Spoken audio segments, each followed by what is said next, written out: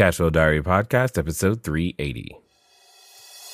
Welcome to yet another exciting episode of the Cashflow Diary Podcast, the podcast that teaches you insider tips, tactics, and strategies for creating leverage streams of cash flow into your life. Learn from top-performing entrepreneurs, business owners, investors, and thought leaders from across the globe as they share their secrets to success.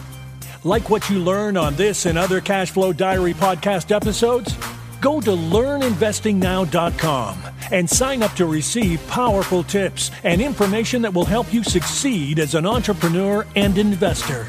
Now, here's your host, investor, entrepreneur, business owner, educator, speaker, author, and master facilitator of Robert Kiyosaki's cash flow game, Jay Massey. All right, ladies and gentlemen, welcome to another episode of the Cashflow Diary Podcast. I'm your host, Jay Massey, and I'm glad that you're here today because, you know, what's really interesting about your journey as you go through, well, life and business, etc., is that you may end up wearing many hats over the time. You may become something that you never expected at any given moment in time. And ultimately, you may pop out the other end going, wow, this is amazing. All the experience that I've had and things that I've done. And now you get to use them in completely different capacities than you ever expected. But more importantly, you're out there serving people and you're doing the things that you care about deeply. Well, I have with me today a person who I believe exemplifies things exactly like I just said. But more importantly, here's what makes her unique. She's a lawyer with a personality. And that's exciting to me because that means you and I are going to not only learn a lot, but she's also done a lot. And I'll tell you some of those things in a moment. But it's not going to be like, oh my God, I got to talk to a lawyer. No. It's going to be fun. It's going to be ready. It's going to be relevant. And most importantly, it's going to be actionable. Think of this. Wouldn't it be interesting if you could pick the brain of someone who oversaw over 7 million square feet of real estate for a company like Amazon? Well, that's who we're talking to today. What if that person, same person, was a leadership consultant as well? Do you think there's some lessons that can be learned? I would say so. Even more than that, she's got a new book. It's called The Journey of Not Knowing: How 21st Century Leaders Can Chart a Course Where There Is None. Have you ever wondered, can my idea make it? Or more importantly, can I build the team that can help us get to where I want to go? Well, I think we're going to get some insights into that too. I have with me today none other than Julie Benezet. So help me welcome, help me get ready, and you get your iPad or notepad ready because here's what I know. It's time to learn. Let's talk to Julie. Julie, you there? I am there. I've never been described as a lawyer with a personality before. Usually when you say lawyer, the people run for the exit. So. I know, but that's why I'm like, hey, guys, don't tune out this time. Lawyer with personality. You're like a unicorn. Yeah, well, yeah, there's a point on my head. True. Exactly. That's kind of my point now. This being your first time here, I tend to ask everybody the same question the first time that they're here. Are you ready? I'm ready. Awesome. I tend to look at today's entrepreneurs a lot like yesterday's superheroes. You know, Wonder Woman, Batgirl, Black Widow, Spider-Man, etc. Superheroes. Because I think entrepreneurs and superheroes have a ton of things in common. For example, occasionally as an entrepreneur, you can envision yourself as, you know, wearing tights and a cape and swooping around and saving your customers with your products and services. But also, like superheroes, entrepreneurs have a beginning. I mean, if you think about Spider-Man, he was just a college kid. He was taking some photos. And then one day he gets bit by a spider and has now new choices to make about how he's going to use this skill set that he discovered, and is he going to use it for good or for evil? Now, my question to you is, before all of your time at Amazon, before your book, before leadership consulting, before all the things that you are known for and have done, my question to you is, who is Julie Benezet? She is a girl who used to sit up in a maple tree in Colorado Springs, Colorado, trying to figure out how to make a better tree house. I was a dreamer. Colorado Springs was a boom town, which I thought was very exciting. And at night, I'd literally count the cars coming off the exit ramp of I-25 saying, oh, more people are moving to Colorado Springs. Why, I don't know, but I've always had a love affair with the new, with the better, with things moving into a different place. So it started in the treehouse, it moved to the sandbox, and eventually moved into a career in psychology where I got to find a lot of people who really found a different way of being.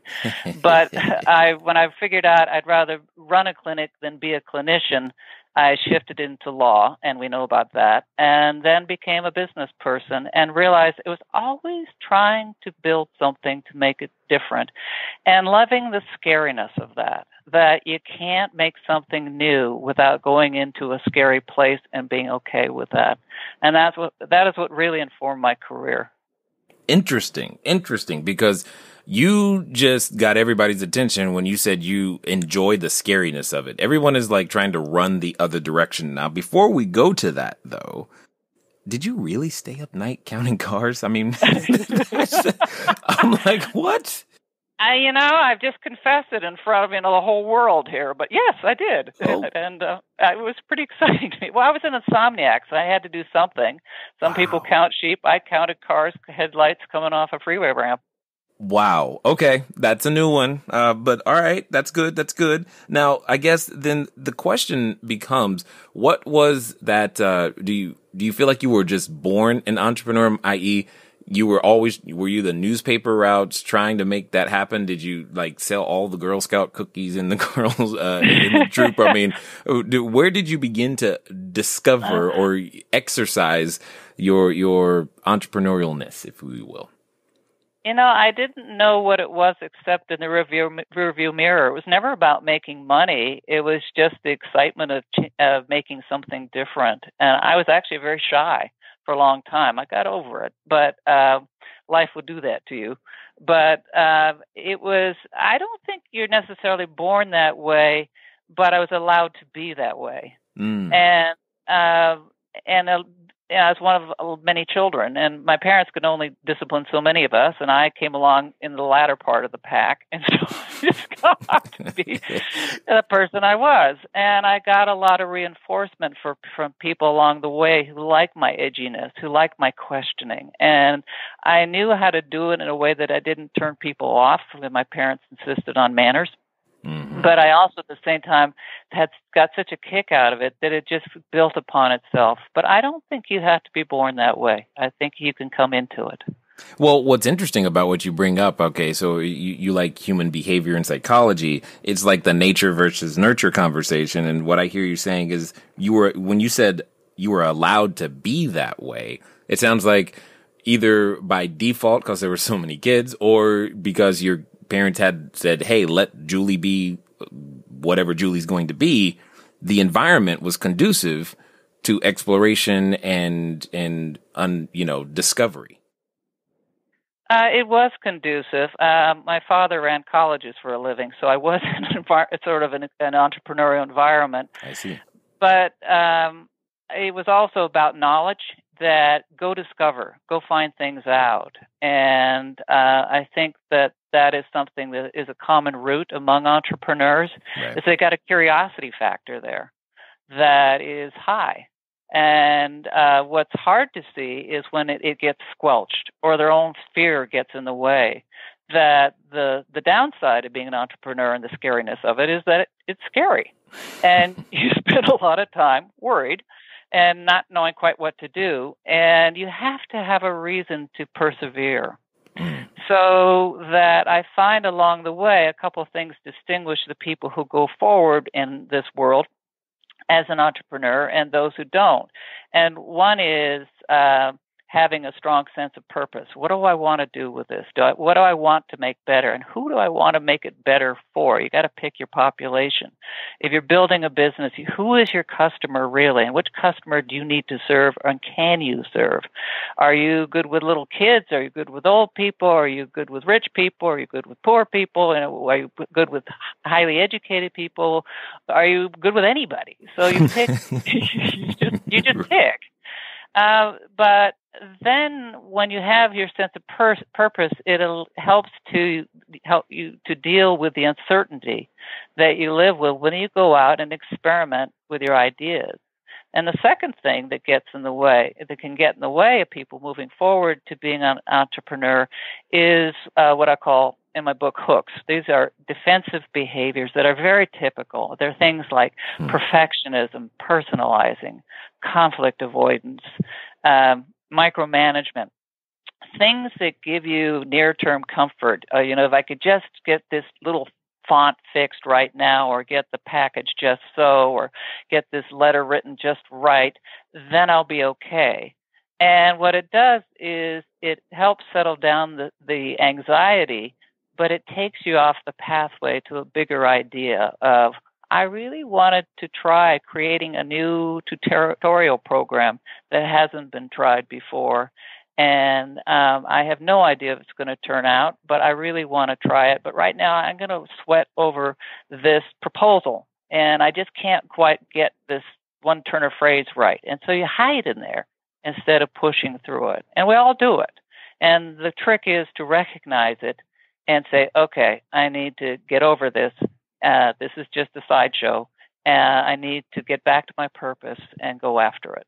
I think you just set some people free right there with the words, we all do it, because there can be this perception that, well, Julie would never be afraid of this and this. Julie, there's no way. I mean, these things don't happen, and there's got to be something wrong with me or I must not be an entrepreneur because there's no way, Elon Musk, he doesn't get afraid. He always knows what's going on. Or in your case, Jeff Bezos, he knows exactly the plan, right? Yeah. But you said we all do it. So why do you think we might make that separation between an entrepreneur whom we view as made it or doing it versus ourselves? Oh, that's a great question. I think we fantasize that they've got something we don't. Yes, I did work for Bezos, and I was around him a lot. And if you looked behind those brown eyes, he was terrified most of the time. And I think we live with this illusion that in order to be successful, we have to be confident. I've taught leadership for many years, and when I've taught it and asked people, what is a leader? What's the primary characteristic of a leader? They'll say, confident. I said, really? Not the word that came to mind for me, but I get it. Yeah, but there's a difference. I think there's something called confident behavior, which is executive presence. And that does not mean you know all the answers. In fact, if you think you know all the answers, you're going to fail because you're going to miss things. Right. But it means you know how you're going to get there. And that, to me, is the difference. That Elon Musk, I've never met the man, but I've met Bezos and many like him. And what I see them do is they just push and push, say, okay, I'm just going to be this way. And because I want this other thing so much. Mm-hmm. Bezos used to always say it's only day one. And what he meant was we're always starting out at the beginning and treating it like we have everything to learn. And when you're in that mindset, that's not a relaxing mindset. So while he was very confident about he was going to ask questions and challenge and exact things from us, at the same time, he didn't know how these things were going to turn out, and he was okay with that. Indeed. Indeed. And it kind of turned out for it, didn't it? It seems to be okay at the moment. Now, but my question is, when you say that we fantasize that they have something we don't, isn't that really just another way of saying we're afraid and we're looking for a justification for that fear? Very possibly. I think that it's very easy to hide our fear. Mm-hmm. People like to color between the lines to make sure that they are only doing what's known rather than what's not known. And they don't want to live in that unknown place. If they want to know how it's going to come out, and they want to know right away. And so you find people getting very tactical and checking things off lists, and then wondering why they're frustrated and bored. but it's because being afraid is not okay for them. Yeah. Okay, so take us to this journey of how you go from, learning that you didn't want to be a clinician to becoming the business owner, but more importantly, how did you end up at Amazon? Because none of this makes sense. It doesn't seem to flow yet, like the natural step from one to the next. I don't see it. You're suggesting there was consistency in my life? No, I'm suggesting quite the opposite because there's a story there. Yeah. Well, let's see. Should I tell how to tell this? I did migrate from law into real estate, and because I love to build things, and I think real estate's fascinating. So I ended up at a real estate company, and then migrated from there to running a cell site company, which is not the most beautiful real estate you'll ever see, but there sure were a lot of cell sites going up in the mid-'90s. But what it does was the cellular industry was an industry that everybody was new to it. Everybody was a mutt. They all came from someplace else because that industry didn't exist before. And it put me in an environment where everything was new and crazy and to be tested, and I loved it. So out of there, I moved into real estate consulting, and I was having dinner with a friend one night, and I was talking about a project I was working on. And I've spent my life jumping between business and real estate. And so I jumped back into the real estate section, and we're sitting there sucking down our Chardonnay. And I was describing how we're going to redo the configuration of this tower where the flow of the floor was a U-shaped, and how we're going to change it so it would be a circular shape, which would improve the circulation and the value of the building. And the woman looks at me, and she had a glass pointed, and it was Seattle summer, and the sun was glinting through the glass because it's light late. And she said, looked at me, she said, "You know this." And there's a word there that you can't say in prime time. But yeah. And I said, "What word I can't say?" And she says, "This real estate word we can't say." And I said, "Yeah." And she says, "Do you want to work for Amazon.com?" And I looked at her and I said, "No." And nice. I was enjoying my freedom. I didn't want to be a W-2 again. She said, "No, wait." And she was Amazon's first customer service director. She says, "Finish off your glass. We're going for a drive." So I finished off the glass, and yes, to your audience, this was just one glass. And we drove down to the south of Seattle to a distribution center. And I had worked in the industrial sector a lot, so I knew what to expect. I expect pallets and forklifts and people on the back porch smoking. And we pull up, and there's this very quiet building, and there are 3 people sitting on the outside reading books. Like, books? Girly magazines, maybe, but books? Right. Those have words in it. What's up with that? And they look like they've been taking them in. It was an extraordinary image. So we walk in, and in lieu of this world of conveying machines and packaging things, there were library cards and banks of computer monitors. And it was this hushed silence. And I looked around and said, "What the heck is this?" This was Amazon.com. And I found myself pulled in. I was so intrigued. I'd been a finance lawyer, so I had financed new businesses for a long time. And I looked around at this and said, there's something about this that's very attractive to me. It's all new. It's all experiments. And win, lose, or draw, this story is always going to get told. I can be self-employed again anytime. But this might be worth being a W-2. Now, did I make that decision at that point in the middle of the floor? No way. Right. I fought them tooth and nail.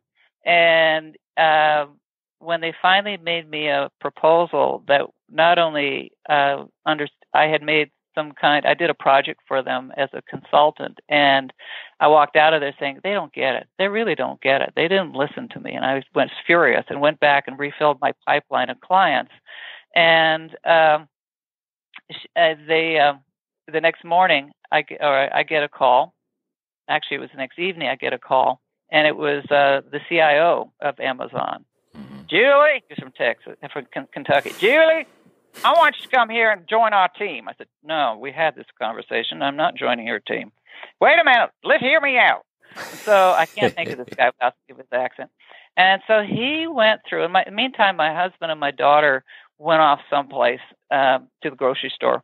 And so this guy lined out a proposal that not only reflected that they completely understood what I told them, but they had gone beyond what I'd asked for as my terms. And one of them was I had to report into the C-suite. I didn't have to report to Bezos. But real estate is the longest lead, least flexible, second most expensive item on the balance sheet. And in order to succeed, particularly in an environment like Amazon, you have to get the business strategy down. And for that, you got to ride at the front of the bus, not the back of the bus, where a lot of real estate people are.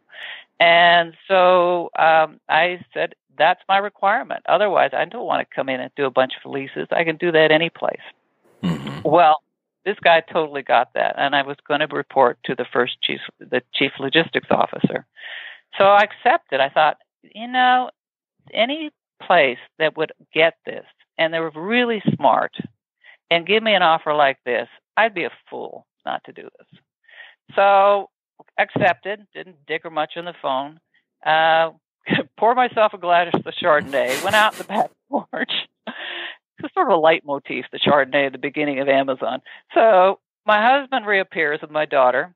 He takes the Chardonnay out of my hand, empties it over the side into the yard. I said, what? Wait, marriage issue. What are you doing to me? My glass of wine? You can't do that, yeah. And he's got a brown bag, and he reaches in, he pulls out a bottle of Veuve Clicquot, which, that's if he ever is worried about me being mad, Veuve Clicquot can cure a lot of things. So, got it. So I looked at it, I said, what's that for? He said, to celebrate your new job. I said, what new job? He said, your Amazon job. I said, I had to accept that job when you left this house. He says, Julie, I know you. You would not be able to resist that one. Then I knew why I married him, and then I had the job at Amazon. Yeah, you're like, I chose well. This is good. This is good. The Veuve Clicquot was excellent. Yeah, indeed. Okay, so, but 7 million square feet, that's a lot of work. I mean, I'm just like in my head that's like mind-boggling in terms of being able to put that together and the logistics required to do all of those things. So why on earth? I mean, if that's, you seem to thrive on the new and the uncertain. Is that why you wrote a book? Because it was new and uncertain? Or what was it that drives you to now do this new thing? One of the great things about being an entrepreneur is, well, doing new things. It's been said to me recently. Someone said, hey, Jay, every time I talk to you, it sounds like you have a different life. It's like there are so many different things that you've done, so many different phases. It's amazing. And while that's true, I think it's also true that each one of you, or we're all growing at completely different rates. And based upon the speed of that growth or your willingness to change, you're going to have what feels like different lives to some degree. But I think that's exciting. So if you want to continue joining on completely different lives, I've got something special for you. I want you to go over to cashflowdiary.com/the blueprint. Cashflowdiary.com/the blueprint.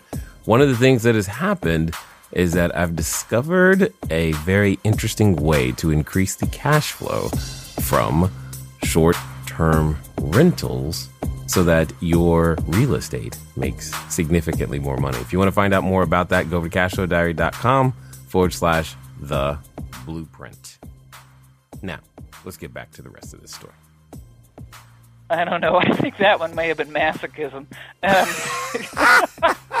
Yeah, that's code for writing a book is more work than you might think, guys. But go ahead. Yeah, you probably hear that all the time. Yes. The book I came up with the Journey of Not Knowing concept about 8 years ago. I was teaching leadership to execs, and I was coaching a bunch of them. And in that process, I read a lot of leadership books, and they're all kind of straight up and fine, and they produced a lot of checklists that are not wrong, but to me, they kept missing to me was the essence of being a leader. And to me, what it was missing was the visceral piece, that my experience of being a leader and working with leaders was about this edginess, this fear factor, this thing about going beyond, that if you just fulfilled those checklists, you're not going to succeed as a leader because you're going to be too careful, too cautious. You're not going to dream hard enough. And so it literally came upon me one day sitting, I don't even know where I was sitting, that... Was Chardonnay involved? No Chardonnay. I don't drink that much Chardonnay. No, there was a pattern. I just didn't know how, if it was by part that of time, it. Probably red wine. But I was probably sitting in my office with a cup of Seattle coffee, Seattle's drug of choice. Right. And it suddenly struck me that what being a leader is being comfortable with the discomfort of not knowing. And that turn of phrase just suddenly went, oh. And I relaxed. I said, that's what it is. So being an entrepreneur, I tested it on a number of my clients and friends who were executives. And they all had the same reaction. Their shoulders sank down and they went, oh, that's it. And it gave them permission to have the scary feelings that they have. So I said, ooh, wow, maybe I got something here. Well, entrepreneurs, you always have to put yourself in a pathway of peril. So how do you test something, but you decide to present it as a concept to a group of people, even though you don't have the concept baked? So I applied to Vistage, which is a national executive peer-based program, where once a month a bunch of executives all over the country get together and talk about business things. And I applied to do a pilot presentation of the Journey of Not Knowing, which is what I titled this concept. And all I wanted to hear was 20 execs saying, this was great, or this is really stupid, go do something else. And so being a lawyer still, I could write 2 paragraphs, and I wrote 2 paragraphs and was accepted. And I thought, oh no, now what do I do? Dang it. It worked. They call my bluff. You're right. So I had 4 months to put together, to tease out the concept, and which I did, of creating a system of understanding that your job as a leader is to come up with bigger bets, how to make things better. It's not just making a better product or service, it's making a better leadership team, a better communication culture, a better talent development scheme. It's about lifting the game. And in order to do that, you have to go to experience risk and that's the scariness part, because you have to go test it. And while you're testing it, you have to do these other 2 things I mentioned earlier, is you have to have a purpose for doing it, and you have to not get tripped up by your own defenses. So I created a system around that. And I went and I pitched it to these guys, and I've never been more terrified in my life, because I felt too much was on the line. And when you're an entrepreneur, you live it, and you are it. And this one I couldn't get any distance from. And at the end, I got 20 thumbs up, and it was very exciting. So out of them, I taught at Harvard for 10 years in executive ed, and I introduced the concept there. And then after 10 years, I decided that I'd had enough. This was a fully amortized experience, and I loved it, but that was enough. And I was back in my office in Seattle, and I was sitting in my chair saying, I turned Harvard down. That's really exciting. I was really proud of myself. Reverse snobappeal, I guess. And but we left on excellent terms. And in walks a colleague of mine saying, I just got this opportunity from a senior executive of mine who I coach at Microsoft, who just inherited 23 new executives. And he asked me if I could lead some kind of year-long leadership development program. And I told him, I don't have anything in the can, but I've been talking to you about this journey of not knowing. And she said, he said, well, what's that? And she told him the concept because she really liked it. And he says, well, why don't you do that? She says, well, I told you it's not in the can. He said, well, why don't you put it in the can of Microsoft Scholar? He said, I'll go ask Julie. So she came in and asked me, and I looked at her and said, what's the question in this question? This is a long answer to your short question, but what happened is we swung into creating a year-long program that is 8 sessions long about the core leadership tenets of the journey of not knowing, and then applying it to core leadership competencies. And every year people, and then I gave a lot of speeches on it, and every year people kept saying, where's the book? Where's the those words I can't say on the radio?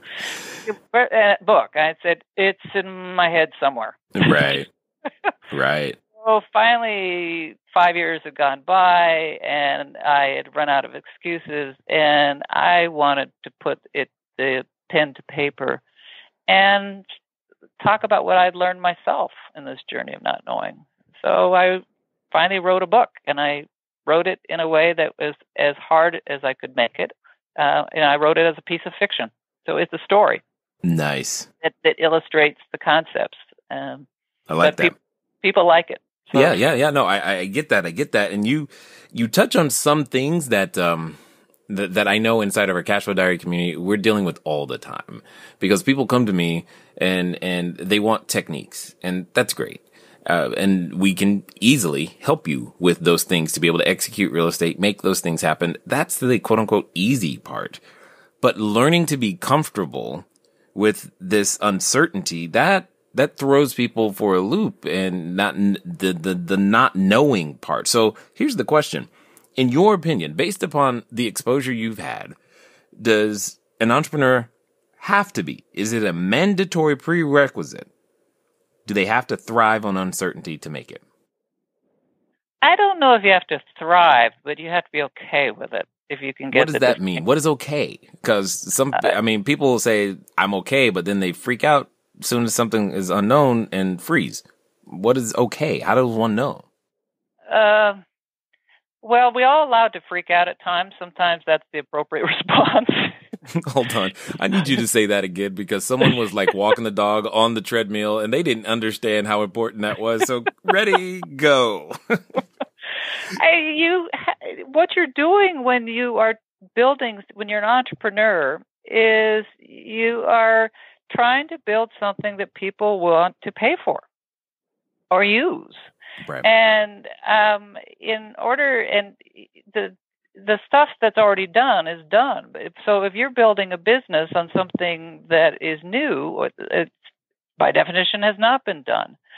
So it really goes to how okay you are with not knowing the outcome. And it doesn't mean you have to be a nervous wreck about it, but you have to recognize that you're not going to be able to say for sure where this is going to go. And you have to live with things like criticism from other people. Passive aggression when they say, oh, I don't want it. Well, that's nice. Good luck with that. Or if you're in a job, because these concepts don't apply just to leaders, they apply to anybody, really. And you may be in your work environment, and you could lose your job over it because you've tried to try this new concept, and they say, well, that was a failure. So there are a lot of reasons to not like it. But the point is, if you're going to try it and it hasn't been tried before, that you're going to have yourself on the line, and that's what you have to be okay about. And maybe is it a requirement that you have to be scared? No, but I know very few people who, when it gets right down to it, don't admit there's a piece of it that at least they said, well, my ego was a little on the line, or I kind of couldn't wait to see what was going to happen. There's some aspect, so we all have our own version of it. But I think if you're just kind of calm, zen-like around it, my feeling is you probably aren't totally noticing what's going on, because as they're testing it, they might well dislike pieces of it. And then what are you going to do? Right. Totally makes sense. Now, you mentioned earlier this concept of hooks, these defensive behaviors that are often triggered, if you will, along this journey. I guess, what are some of those? And more importantly, what have you found to be like one of the most damaging kind? The biggest hook, and there's 10 that I have identified, but there's certainly more. But they're all ones we know. Micromanagement, conflict avoidance, personalizing, perfectionism, disengagement. The list goes on. Probably the top three are micromanagement, personalizing, and conflict avoidance. Conflict avoidance probably being the largest of the three. So let's start with that one. How does one... I don't want to deal with that. No. Yeah, exactly, right? Okay, see, you hit the nail on the head. Because I can think of a time where that's definitely something that has plagued me or come up before, yet learning over time that I just had to deal with and face it. And what would you say, how can one know? Because there's also the person who goes, oh, that's not me. I'm not a conflict avoider. I charge right in. And they could very well be the conflict avoider who just doesn't realize it. What are some of those signs? That's a great way of putting it. A conflict avoider is somebody who doesn't want to deal with not knowing how the other person's going to react, and they themselves not knowing it, how everything goes. The thing that's hard in conflict is, in order to get through it, you have to be okay with standing alone, because at the end of the day, the person in the room is you, and you need to be held up by what your goal is for the situation and who you are as a person. Because however the other person's going to react, you're going to get challenged by it. So what can happen in conflict avoidance is people will find ways of stepping to the side of a person challenging them, or suggesting to them that they're not right. The one that you described, and where you see it showing up, is there's four main kinds of conflict avoidance. One is pure capitulation. Is somebody comes roaring in at you, starts yelling at you, and you just say, no, it's all good. You're right. It's totally okay. Inside you're going, I hate this. I want to get out of here as fast as possible. And I really don't agree, but I cannot stand what this person's doing.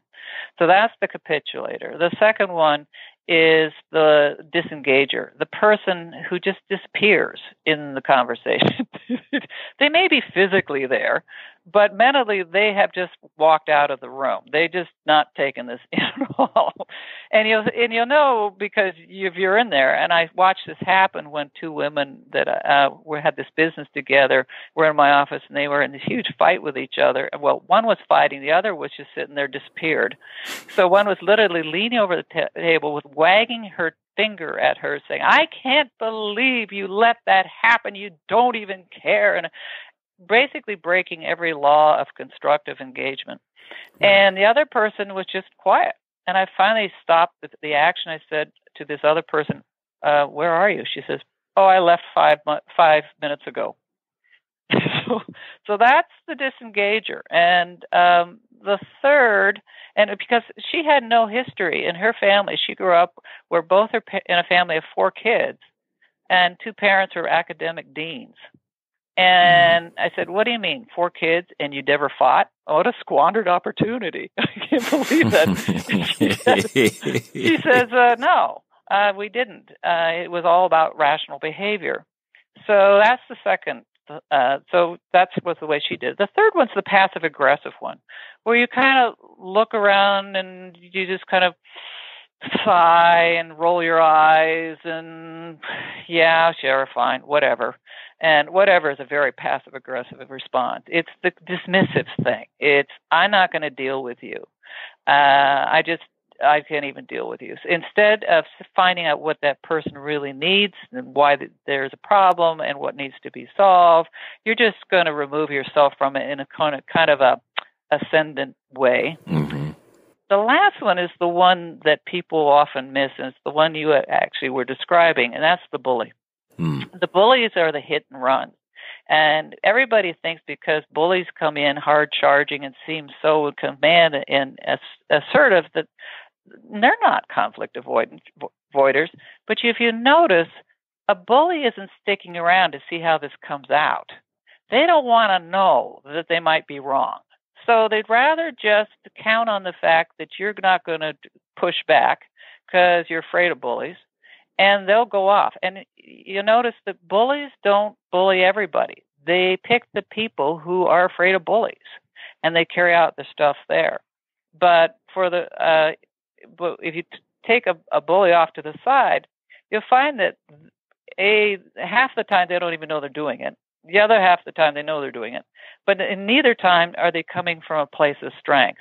They really didn't want to dive too deep, because what if they came out of there not on top? And that's not a good place for them to be. Indeed. And just so that I'm clear, that wasn't supposed to read like a checklist, right? No, that was philosophical. Got it. I'm just making sure, because I know some people listening were going, yep, did that. I mean, if you're like me, that's what I was doing. I was going, Yeah. The 10 hooks, I have to say that when I've presented them to groups, two things help people. One is that I say it's normal. They go, phew, okay. And the other thing that I say is they're very familiar to everybody. And so they feel, okay, we're all right. We're not crazy. Well, I might be crazy, but, I'm just saying. But maybe for more enjoyable reasons. I don't want to put down craziness. No. I think there's an element where we have to be. I mean, we're taking our life into our own hands with an unknown, unproven product or service and asking other people to join us on the ride. That's right. You got to be a little something off. If that's you lived a little bit of that in your own business, haven't you? A lot of bit. A lot of bit for all of various and sundry reasons. I mean, every time you come up with an idea, you're wondering, can it work? It sounds like it is. I mean, especially if you're listening to your customers, you come up with this, hey, this sounds like something they need, I think. And you start that experiment process and you get that feedback loop, and then you're like, I don't know where this is going to go, but when I've found myself to be open to the input, and we were always able to pivot and make changes, which gets me to the point when it comes to the journey of just not knowing, at what point during that process does the entrepreneur actually go, you know what? I now know, and more importantly, this is the confident way to go, and is there ever this point where there's nothing left to discover? Oh, I hope so. I hope not, because then you've stopped paying attention.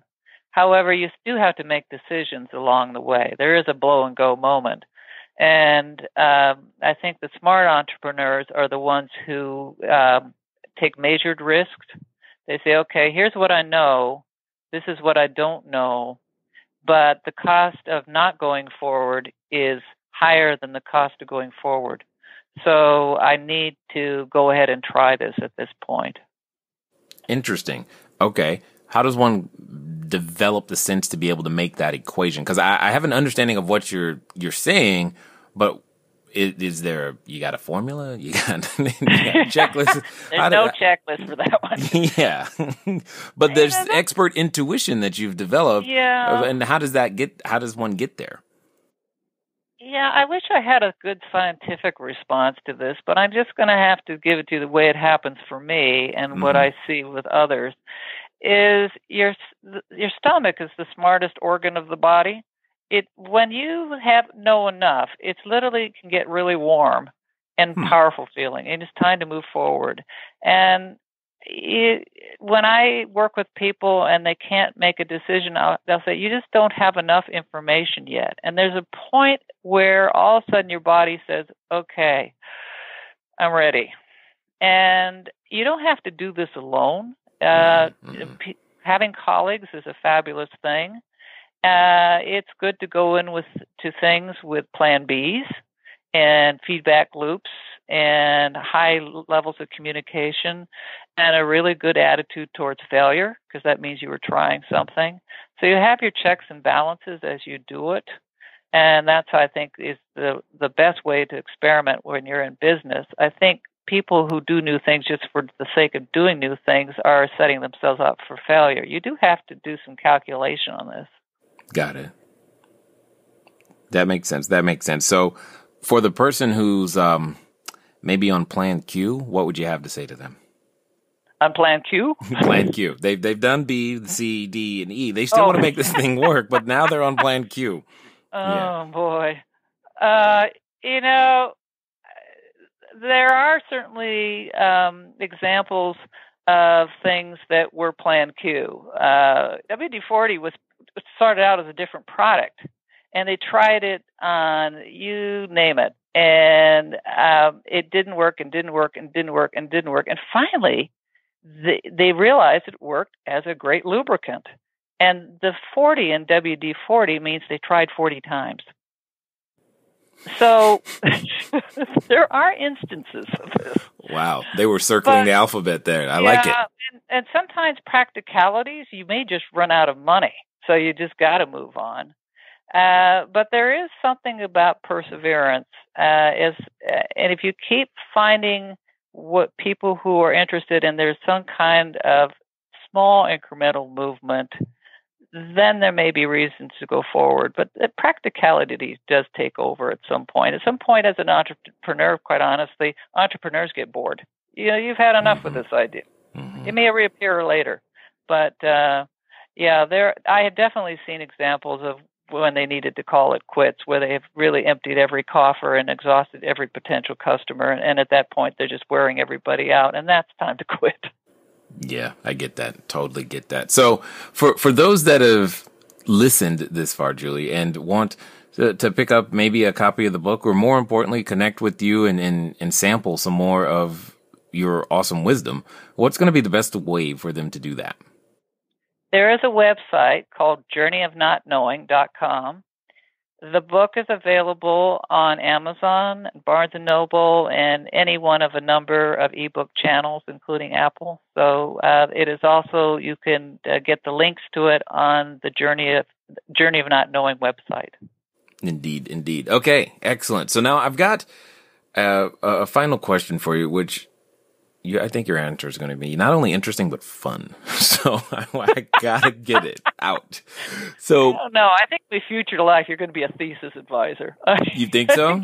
Oh, you get great questions. Thank you. Okay, so here's what I'm thinking. There's someone listening right now. Let's pretend they're standing in front of the superhero outfit store. They are thinking, I'm going to become this entrepreneur. I'm going to pick out my tights, my cape, and I'm going to fly. But at the same time, they have those thoughts, Julie, there's this other voice that is their constant companion. And it's that voice that comes up that often tells us things like, who are you? And what do you think you're doing? And you're crazy. And oh my goodness, don't even bother. And for some people, they're actually related to that voice. So my question to you is as follows. Let's pretend that person who's ready to take that leap, become that entrepreneur, build their business, make it better, is going to actually do what you suggest. And they're going to do so in the next 24 to 48 hours. What would you suggest that they do? Well, I think the first thing I would do is go out and do something I don't usually do. Go to a different place, talk to a different person, do something that moves you out of your usual routine. And get out of the left side of your brain. Sink into the right side of your brain. and say, what would be exciting for me? And allow yourself to wander. We're so quick about making lists and getting the action plan lined out. And I think you got to pay attention to why that little inner voice has even shown up. There's something in there that's trying to get your attention. And I think you start by throwing yourself a little bit off center and exploring what that might be about. Interesting. See, I knew it. I knew it was going to be. I'm like, what is that one? It just came. I'm like, what? Okay, this is good. Because what you actually said was to put yourself in a position where you now don't know again. You're throwing yourself off, and I just like how consistent you've been in that way. And I just wouldn't have thought of that as a way to help you, gain some clarity on why that voice might be there. With that being said, I just want to say thank you for taking the time to discuss with us, talk with us, and share your knowledge, insight, and wisdom here with us today at the Cashflow Diary. Well, thank you. It's been wonderful. Great questions. All right, ladies and gentlemen, you know what time it is. It's time for you to move at the speed of instruction. What does that mean? That means the journey of not knowing. Go get it. Why? Because you know you don't know, but more importantly, it's okay. You just know that now. You have a comfort zone. It's okay to not know, but it's not okay to sit still. In fact, if you heard what I heard, you know that we only have everything to learn. It's been fun talking to you guys today. I look forward to talking to you soon. Until next time.